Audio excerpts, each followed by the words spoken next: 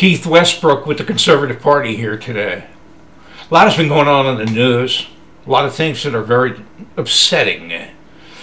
We've been trying to figure out ways that we can get our message out a little bit better. Well, we had a great series going.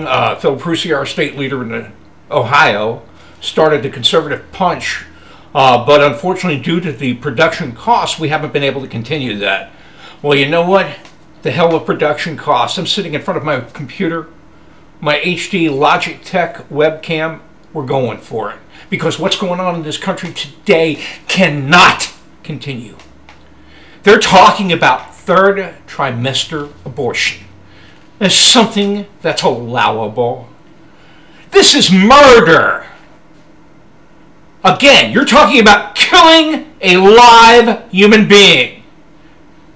You know, they confuse or conflate the situation and they call people like our president Hitler, when in fact the left has made Hitler look like a piker when it comes to killing.